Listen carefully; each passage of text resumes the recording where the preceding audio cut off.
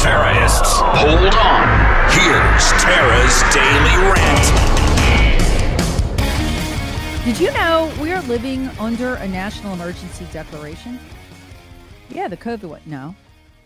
No, we're living under a national emergency declaration that allows the deep state almost total power over our social media companies and our search engine companies. Did you know that? I didn't know that. I'm embarrassed to admit that I didn't know that. And I'm real well read. We all miss this. We're living under a national declaration of emergency. Well, emergency, what's the threat? Disinformation. And this national declaration of emergency that we're all living under gives the Secretary of Defense, the Secretary of the Treasury, the Attorney General, the Secretary of Homeland Security, and their sub-agencies, which include the FBI, the ability to all but shut down, actually to shut down, any social media company or search engine company that traffics in disinformation, most particularly any disinformation considered to be foreign. Do you know that? I didn't know that till yesterday. Let that sink in for a minute. What kind of power are we talking about here?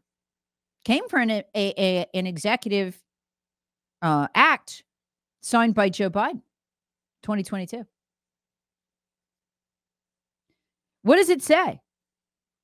That they can sanction any digital provider, digital company, or digitally available product and owner.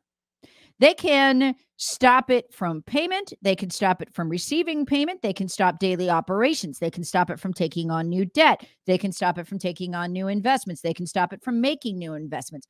These entire, this whole set of tools, which gives them almost total power over these companies, was granted to our intelligence agencies, at least the ones under the Department of Homeland Security, which includes the FBI. It was granted to our Department of Justice. You shocked to find that out? You know what this power lets them do? Censor you and me. Censor our candidates. Censor Devin Nunes and censor Senator Ted Cruz. And censor me too. That shock you? It's called Executive Order 13848, the Declaration of National Emergency. I would encourage you to read it. I did yesterday 3 times.